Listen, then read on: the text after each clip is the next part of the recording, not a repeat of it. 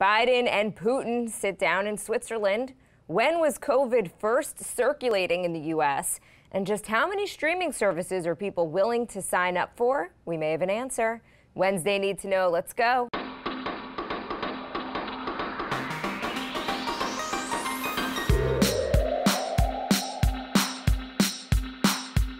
Good morning. This is Cheddar's Need to Know podcast for Wednesday, June 16th. I'm Jill Wagner with Carlo Versano. Hey, Carlo. Good morning, Jill. I'm feeling very good this morning. I think we discovered a new parenting life hack yesterday. Tell me everything. There's a YouTube video that's just 8 hours of a vacuum cleaner going back and forth. And we just put that thing on full blast on the TV yesterday, and she was just cool as a cucumber. She loved it. And I was reading that apparently, I mean, I guess it makes sense, right? Because that sort of like simulates the sounds that were in the womb, that I guess newborns just love that stuff. So hopefully that was not a one-day thing, and that's going to be a new thing here. So I'm guessing you didn't read Happiest Baby on the Block by Dr. I think no, it's Harvey I think we did. Karp. You did? Yeah. So that's his whole and we theory. Watched the video. Yeah. That's his whole theory, that's the swaddling. Yeah, exactly. But that's the whole idea, that that they like that kind of white noise because it's very similar to what was in the womb, and it makes them feel comfortable. So good. I'm glad that worked out for you guys, especially on your first day back. What? Doesn't it feel so good? Doesn't it feel so good when you have a little win like that? Any little secret that you're like, oh my God, this works, is the best thing ever. I just wanted to do a quick note before we start. I'm going to be on a panel tomorrow talking about the rise in anti-Semitism and what we could do about it. It is at noon tomorrow. It's organized by this great group called Feely. The other panelists are just really impressive, a lot more impressive than I am. So it's going to be really good, I think. Not political at all. It's just really about anti-Semitism. The whole thing is free. It's going to run about 45 minutes, possibly an hour, because they're going to do some questions. But if you're interested, I've got the link to sign up on my Instagram bio. My Instagram handle is Jill R. Wagner. You could email me as well, jill@cheddar.com, and I will send you the link. And if you can't make it live, right, I believe if there's going to be, it's going to run on YouTube as well. They're going to have a link up. It's a live stream. It's a live stream. Yes, we're still not ready to do in-person events. It's all going to be virtual, but they're going to post it on YouTube. So if you're interested, I'm happy to send you the link once it's up on YouTube as well. Awesome. Tomorrow at noon. All right, let's get to the big news here. President Biden's much anticipated summit with Vladimir Putin taking place this morning in Geneva, moments from when we're recording this. So it's 6:30 a.m. Eastern time. So that's going to happen relatively soon.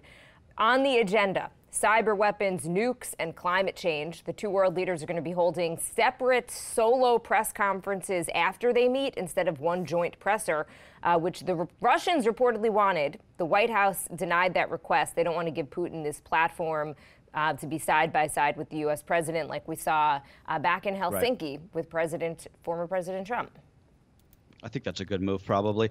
Biden said at the G7 earlier this week that his main goal for this thing today is conveying to Putin that the cyber warfare has got to stop. That's what really this whole thing is about. There's a good analysis in the New York Times this morning about how these summits used to be all about nuclear proliferation, and obviously that's still a big concern. But the biggest thing now is cyber warfare and cyber weapons and hacking, because the fact is nobody really knows what to do about it. This sort of like grinding, low-grade, new form of warfare, it doesn't really have a body count, at least not yet, but it still inflicts serious damage on the economy and just on people's well-being. And the question is, how do you deter it? When it was about nukes, there was the concept of MAD, right? Mutually assured destruction. You nuke us, we're going to nuke you right back. It's game over for everybody, right? That theory is the reason why we're alive right now, why anyone in the world is alive for the last 70 years. But you can't really apply that to cyber warfare, or at least they haven't figured out how. So I'll be curious to see if any news comes out on the cyber warfare front.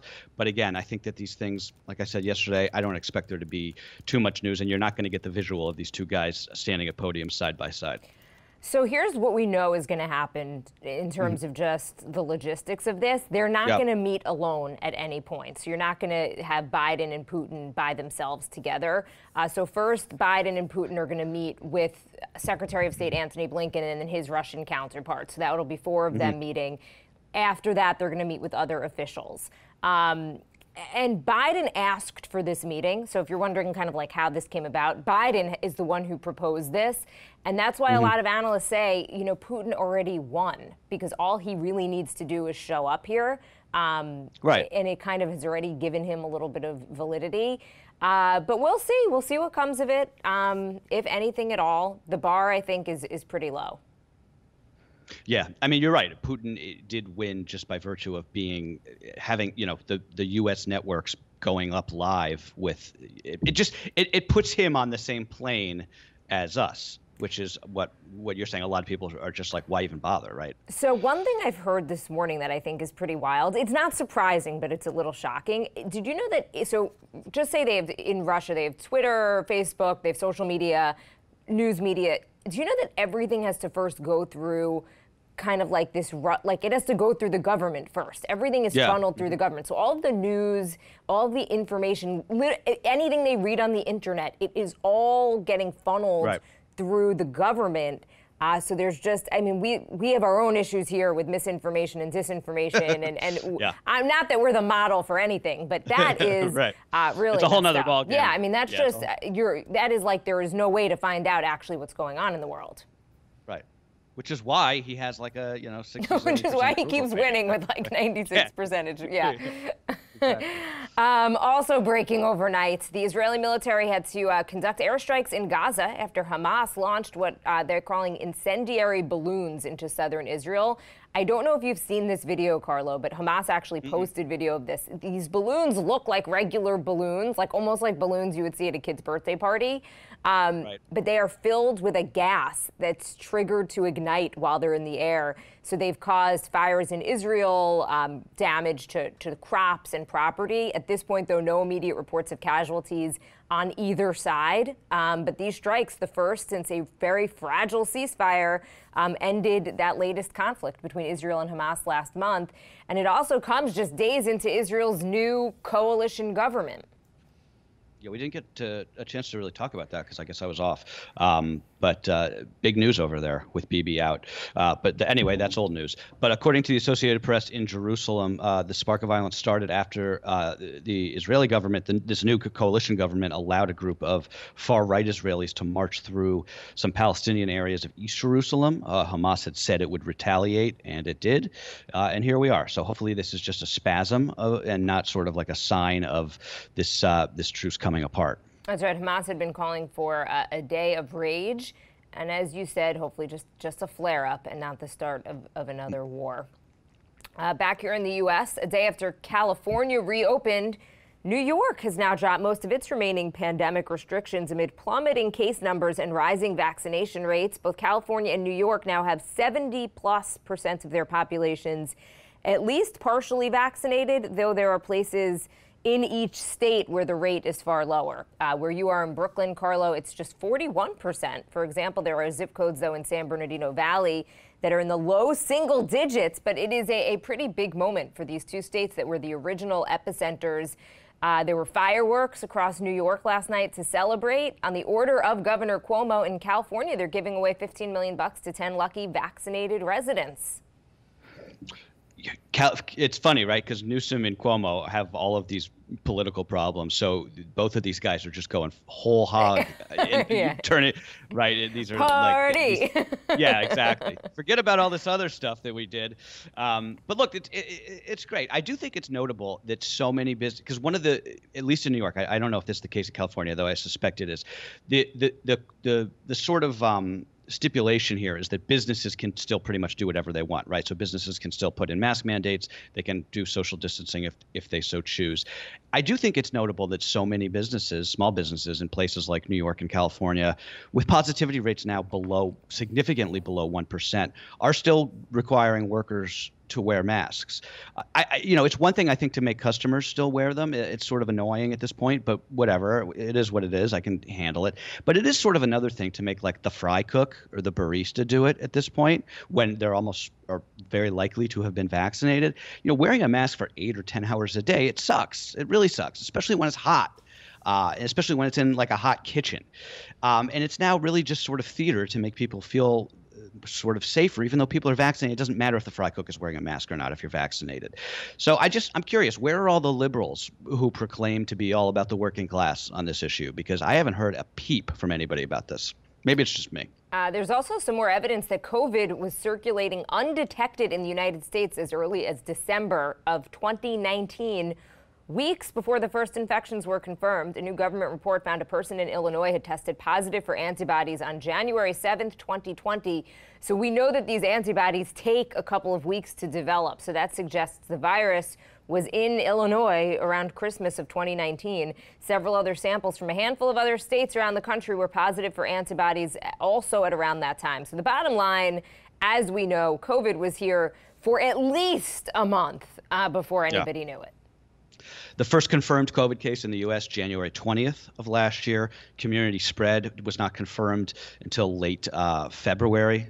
So look, hindsight, yada, yada, yada, right? If we knew then what we knew now. But just imagine if some little bird just told us in those crucial first 6 weeks of 2020 what was going on, like how many lives could have been saved. We'll never know the answer to that.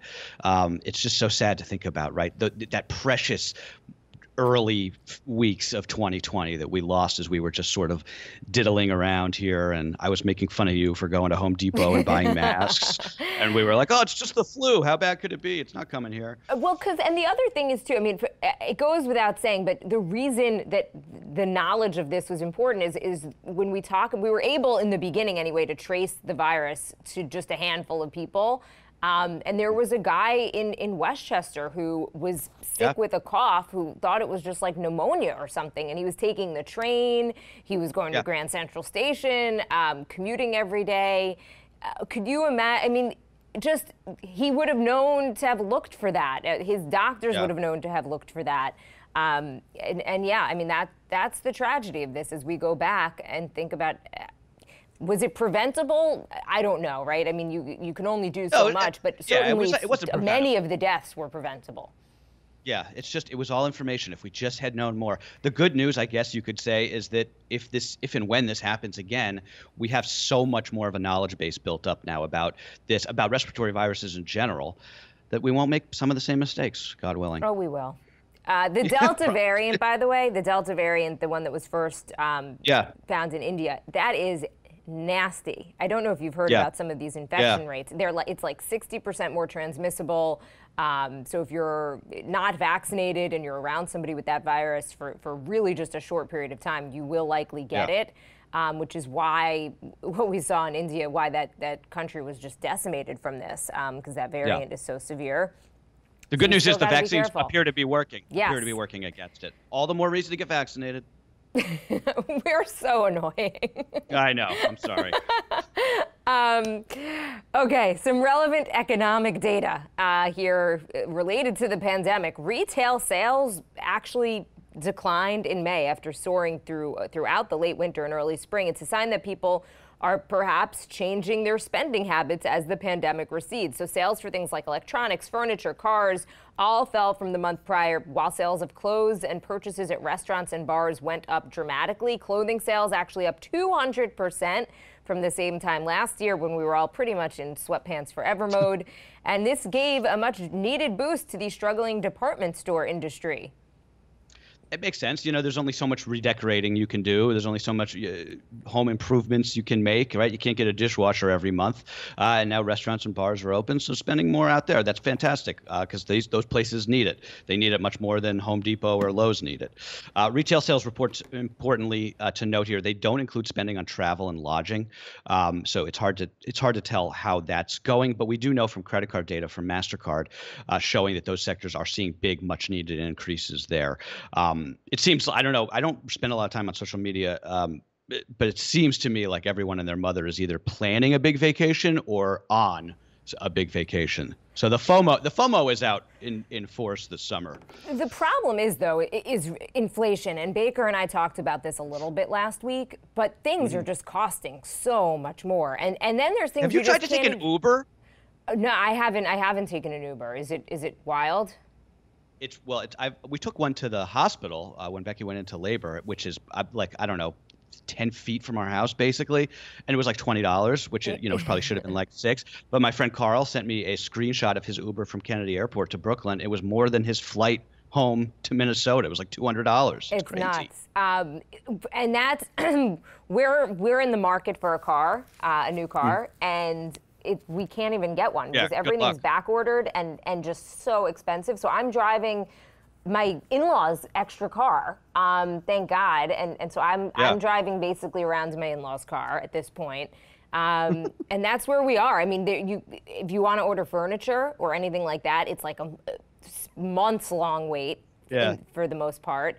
And everything's just so expensive, and a lot of economists kind of poo-poo it. There's a big Fed meeting that's going on where Jerome Powell this afternoon is going to be talking about interest rates and things about the economy. But there's no other way to look at it. If you pay for anything, it just costs more to exist in this world right now. If you go grocery shopping, pay a bill, fill up your tank with gas, it's just everything is really expensive. And when you talk about retail spending, that's less money to spend on other things. Absolutely. Look, it's a big political risk for Biden, I think, for sure. My gut tells me that it's going to start to sort of, I think I've said this before, but it's going to start to, look, it doesn't really matter. Like if a gallon of milk costs $6 instead of $4, like that's $2 less that you have, like you said. I just think it's like you're seeing like these lurches of like the economy. It's like it's like that scene in Titanic when like they go into like the bowels of the ship and they're starting to get the thing moving and like the pistons are firing and they're putting the coal in the fires. I don't know, maybe that's stupid, but that's sort of like how the economy is right now, right? Like it's lurching back and everything's all messed up. I don't know. I just don't. It feels like everyone's dismissing it, and I don't know. I feel it personally every time I go food shopping, and I just think everyone says it's transitory. It's going to be a couple months. Okay, well, you guys said that like a couple months ago, and a couple months before that, and it's getting worse.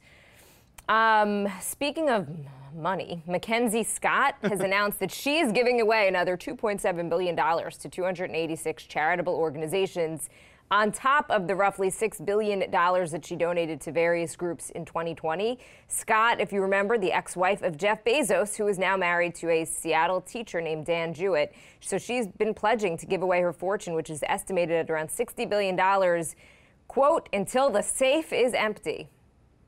Meanwhile, her ex-husband is planning like the world's biggest vanity project in the coming weeks by going to space. That's happening. When's that happening? Next month? That's going to be wild, right?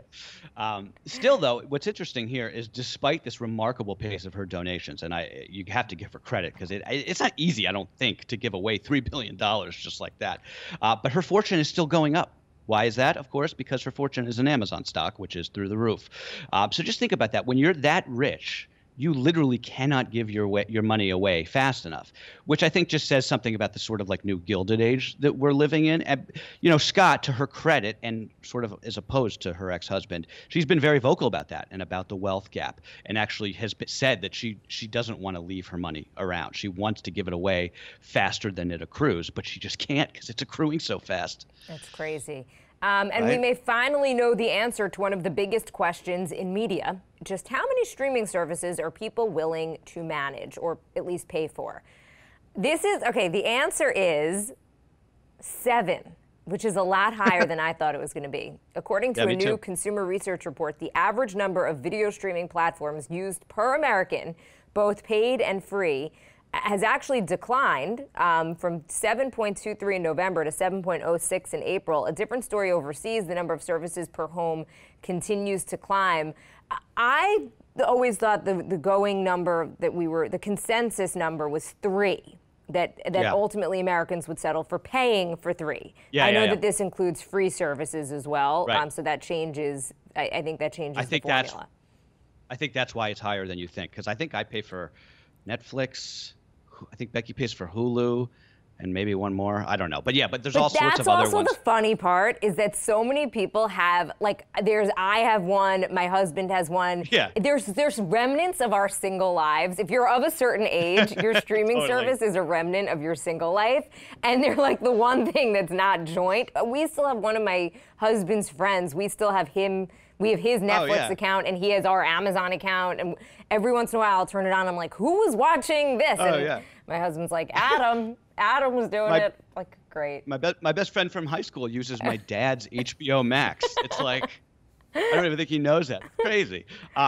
I think a lot of this has to do with habits changing, right? People are out more. They're probably watching a little bit less TV. But I think it also shows, and we've talked about this, Jill, right? People aren't really wedded to these platforms the way you would be to a cable bundle, right? You get a cable bundle. That's just like, that's the cable that you have for, like, I think my parents have probably had the same cable bundle for the last 30 years, right? It's just, you don't change that unless you're cutting the cord. But we subscribe and unsubscribe and resubscribe to Apple TV Plus, I think like 3 times probably. You dip in when there's a show you want to watch, and then you cancel it, and then you sort of resubscribe when that show comes back. So it's interesting. It's sort of like a new way of consuming this content. I'm curious if other people do that. Maybe we're the weirdos. But like, I don't want to pay for something if I'm just not watching anything on it, right? Well, and it's easy enough to do. The reason you don't cut the cord, you only do it once or not, it's because you have to get someone to your house. It's a production. You have to return the cable boxes. It's not as easy as basically just saying, all right, I'm going to unsubscribe and then resubscribe. There's no penalty or anything like that. So why not? Okay, guys, before we go, quick birthday shout out. First of all, happy birthday to my sister Lexi. Also, shout out to Kelsey. It's her 30th birthday. She and her sister Kara claim to be Need2Know's #1 fans. They say that they've listened to every single episode since we started. I don't know if we can confirm that, but we'll give them the. We're gonna have a quiz. We're gonna have a quiz. Yeah. If we had a swag budget, guys, we'd send you something, but we don't. So instead, we'll just say best birthday wishes to you, Kelsey. Wouldn't it be fun if we had Cheddar Need2Know hats or like mugs or something like that, even a sticker? Anyway, happy birthday, Kelsey, fellow Gemini. We're a fun, quirky bunch.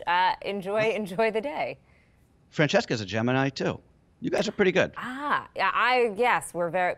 By the way, I think your 30s are much better than your 20s. That's just we don't have time to debate it now, but I'll just say that because I remember turning 30 and I was a little depressed, and somebody said to me, they're like, no, the 20s you're insecure, you don't know what's going on. 30s you're a little bit more established, you feel more comfortable in your own skin. And obviously this is everybody's life is different and everyone has their own experiences, but that made me feel better.